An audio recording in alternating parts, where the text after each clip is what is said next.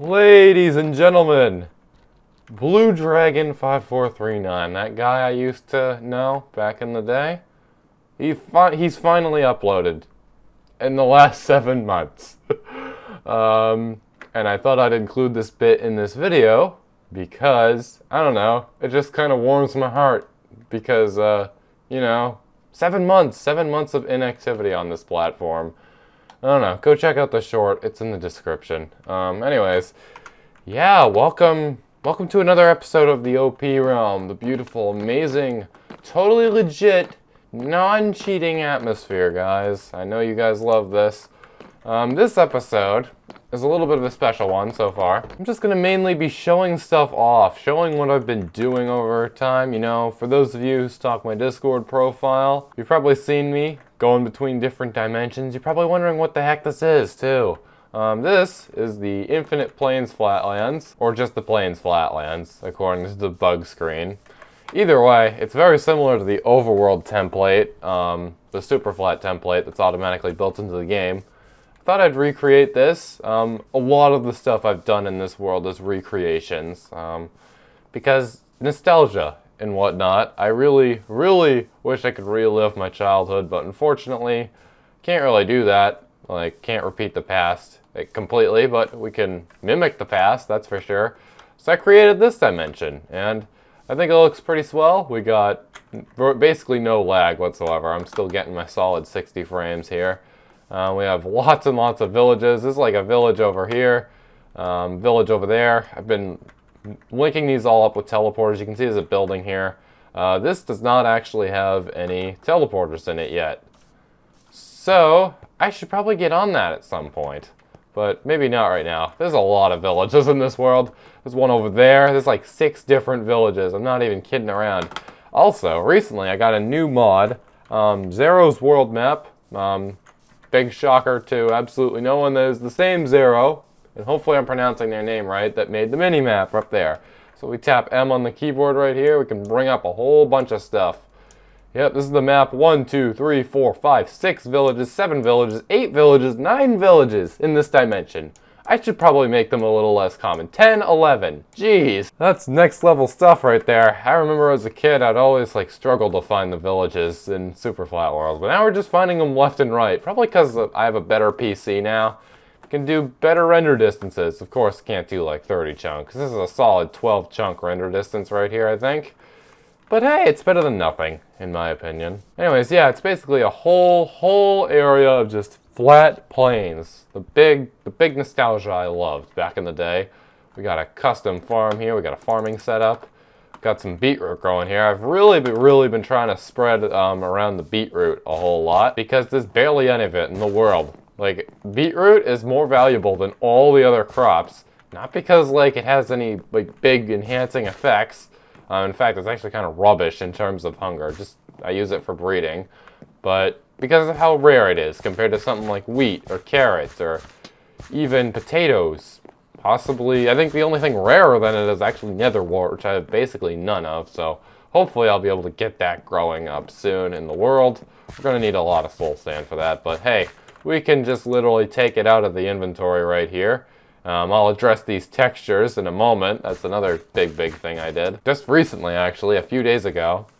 But anyways, yeah, this is zone 5. We run function, teleport / zone 5 right there. Boom, here we are. Looks familiar, doesn't it?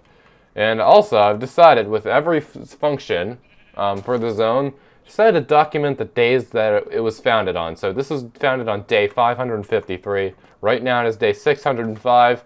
Which means I gotta back up the world. I like to back up the world every 100 days because we had an OP realm. The very first OP realm got lost to world corruption and I didn't have a backup for it. So that had over 2,000 days. I think I mentioned it once or twice in other videos, but yeah, we do not want to repeat the past here. We need to learn from our L's and turn them into lessons. So yeah, this is custom stronghold 5.1. The other one over there, that was custom stronghold 5.2.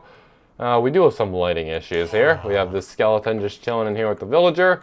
And over here, yes, way over here in this deep slate area, unfortunately, one of my villagers is zombified. That is a big oof right there. And the reason this guy isn't attacking this guy over here is because this guy is invulnerable. if we go into survival, I can't... Oh crap, there's a skeleton. But as you can see, I couldn't hit that guy. Wasn't very successful.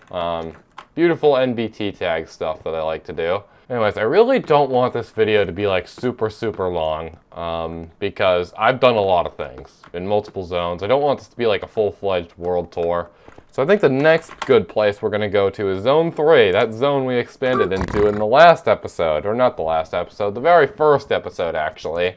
And this is where I can actually address the texture pack changes. So yeah, as you can see, it's not really the same Zone 3 as we all knew and loved before. I didn't change anything, it's just that the main Zone 3 that we started in is way over in this direction. Made a little path here, and I'll get to that in a moment. As you can see, this is the fricked up area of the world where somehow the biome changed. I'm still trying to figure out why. But yeah, that was kind of stupid. But I've moved away from that area, moved into the Nether wastes. Big upgrade. Anyways, yeah, you can recognize this area right here. And if you go over here, you're probably wondering what the heck happened over here.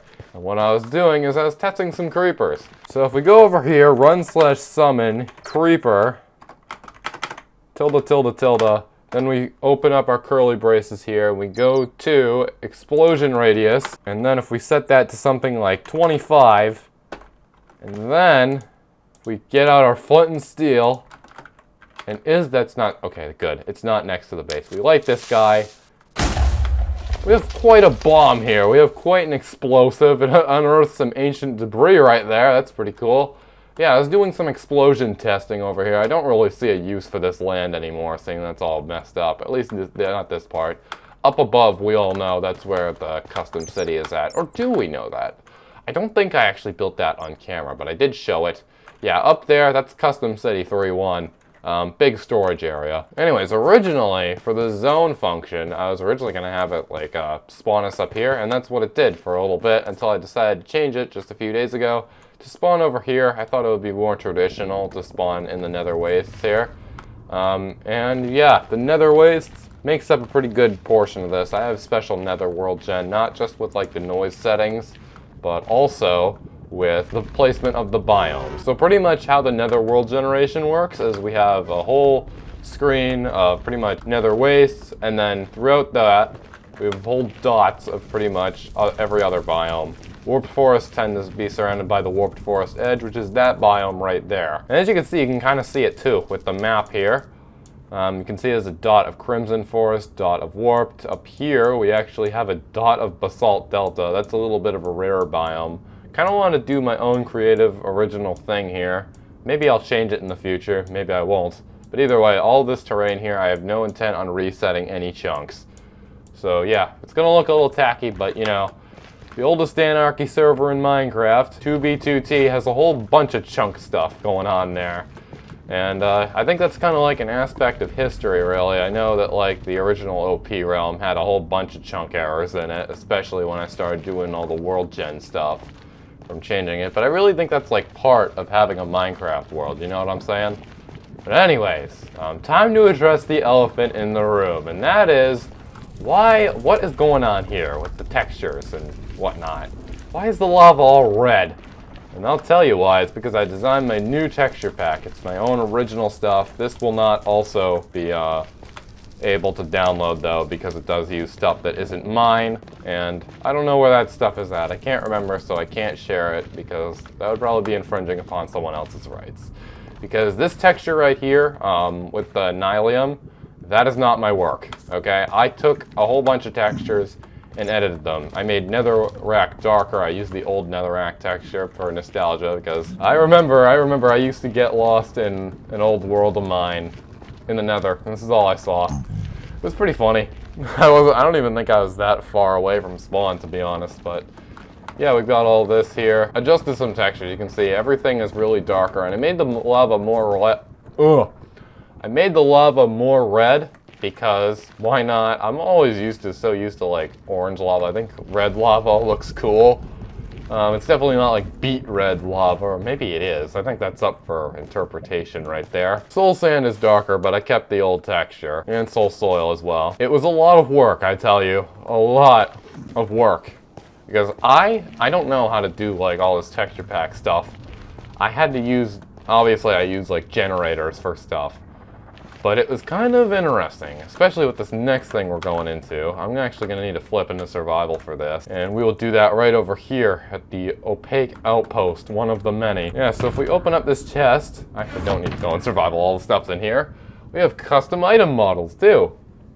Very nice, use more NBT stuff and the texture pack as well. And I'm really proud of how these textures came out here with all these items. I think they look really good. I really like how the red contrasts with the black. It's definitely a lot better than those old tools I had that were just literally two colors, dark black and literally bright red. That's literally it. Of course, it was the smallest image ever, but I don't really think there was much quality in that. We also have this missed gear storage block here, or the shulker box. We have more custom models in here. We have a raid sword. Got a whole bunch of wacky weapons and whatnot. References to old eras on the channel. These are obviously not the same items. They are just recreations pretty much. We got a charring decay. This is pretty much a sword that has really good fire aspect on it and really nothing else. Undead sword. Big smite. Yes, amazing. Anyways, that's all I've really got to say for that. Yeah, this is the Nether, and this is why I really like this noise settings I did for this place, because look at this. This is awesome. We could really have like a whole civilization going here. That's hopefully what I plan to do. I really made this like the center of Zone 3, because this is where you come out now with the teleport command. We've got like these structures here that mark it. I thought it would be cool. Yeah, and this area isn't screwed up. So that's cool, I guess. And again, I just really love these new textures that I put together. I really shouldn't say I made them, because I didn't. The netherrack texture, that's from Mojang, obviously. I just edited it. But it's something new I've never tried before, so I thought I'd share it and document it with all of you here on YouTube. So, yeah, that's pretty cool. Something I might do in the future, though, is I might make bastions and fortresses generate a little less. Because this thing is they're colliding with each other right here. And there's one bastion right here and another one over there. Not too hard to find, to be honest, so I might cut down on that. Again, no resetting of chunks. These chunks are here to stay. But yeah, that's the Nether. Hopefully we'll expand to the end soon. I'll most definitely be recording the dragon fight that we are totally going to not cheat in whatsoever. Totally not going to use our crazy and wacky weapons on anyone. Hello, Pigman. How you doing? Yes, I fought a lot of these guys here too. I actually fought a wither here too. I was experimenting with more NBT. I was bored, having a lot of fun. Played for nearly 3 hours one time because really been enjoying myself. I'm sorry for not putting out so many videos, but I've been playing a lot of games lately. Maybe I'm suffering from game addiction, I don't know, but either way, this is what we got here. Very nice setup. Hopefully we'll expand in all the directions. Oh yeah, up above here, that's the home of Custom City 3 too, which is going to be like a major storage and shopping district. We got a couple shops up there. That's what it looks like. It's a big L. I just realized that is actually hilarious.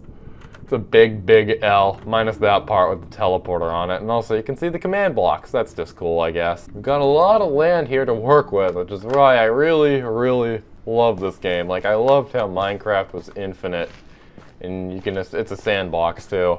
I feel like I'm really the kind of guy who's just drawn to that kind of stuff. No rules to follow. But anyways, now we're gonna go to another destination. That will be Zone 6. And it's a little chilly here. Yeah, not much to say. This place is pretty underdeveloped, but I seriously hope to start developing it soon. We will get some buildings up and whatnot. That's really about it.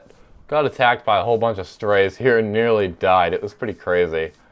We got another base here. This is also really like, I don't know, underdeveloped over here. I know it's a pretty solid base. It's the same one that's in Zone 1, but we don't have any coal in any of the smokers or furnaces or blast furnaces over here. So I'd really like to start working with some of the bases here. I kind of feel like I've been neglecting them a whole lot. But anyways, this is what the world map looks like for this place. I made this dimension a while ago. Yeah, it's really just cold.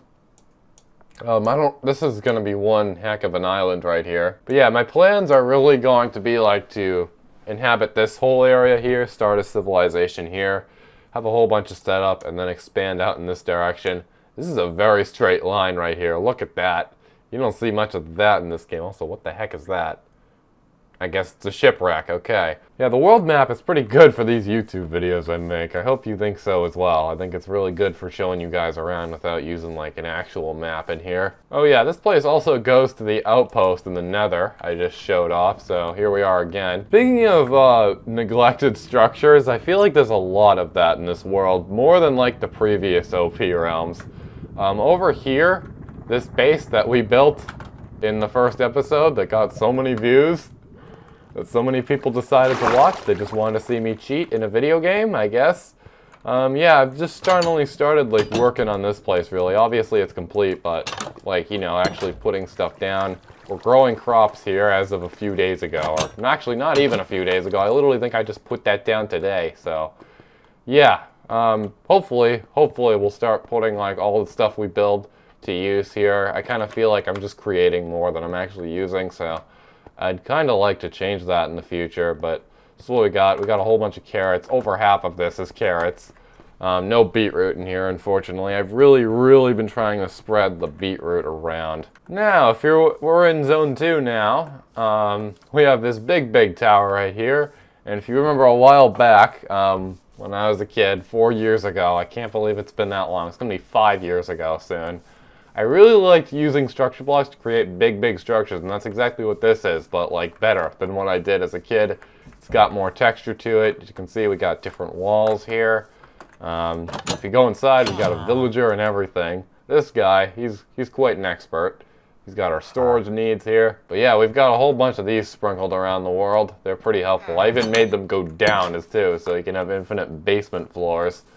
It's pretty crazy stuff, and I'm really pleased with how long I've come. This over here is a big farming setup. I'm not sure if I've shown this at all, but we've got like a big sugarcane area over here. And then going over here, we have a little bit of another neglected area, which is, I believe, another custom city. Which custom city is this? Custom City 2-1. Yeah, that's what this is, and this is actually different from every other custom city because it actually uses a spruce palette here with the blocks. It took a while to create, but yeah, hopefully we'll get to use like this a whole lot more soon. I screwed some stuff up over here. As you can see, I loaded the wrong thing, but I made do with it. It's fine. It's no biggie. Oh yeah, and with the repeating buildings, we've also got one, but for smelting over here. The chests up here actually have their own custom loot table, which is pretty nice. I haven't opened any of them yet. It's basically a whole bunch of coal. I think the last notable thing I should include in this video, this building right over here. This is a shopping center, and if we go inside, the walls are made out of wool, but boy do we have a lot of villagers here. We have a whole bunch of shopkeepers here. They're gonna sell us their stuff. And yeah, it's pretty good. We've got a whole bunch of unique shops here. I believe there's a guy over here that sells good weapons. Or there was a guy over here that sold good weapons until he got zombified. So hold on, let me take care of this guy. I should probably watch the light levels a little more. Alright, there we go. Well, that guy cures up right there. We're gonna go check on the other ones. Yeah, they all seem to be alright. Oh yeah, I have these two guys tucked back here as well. This guy sells spawn eggs. I think he's our first spawn egg dealer of the world.